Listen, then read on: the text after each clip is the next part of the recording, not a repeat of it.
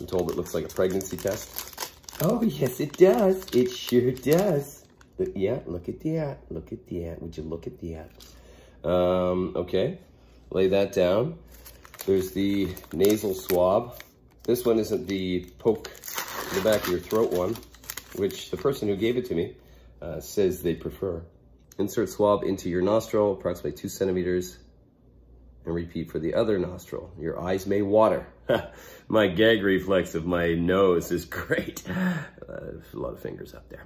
Okay, step 3. Gently tap the test tube to bring the fluid to the bottom. Remove the blue cap. Immerse the swab into the liquid, swirling up and down for 10 seconds.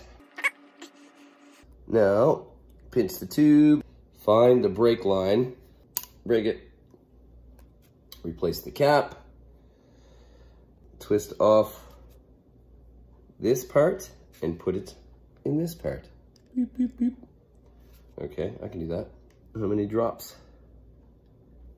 5 drops. And now we wait. No whammies, no whammies, no whammies, no whammies.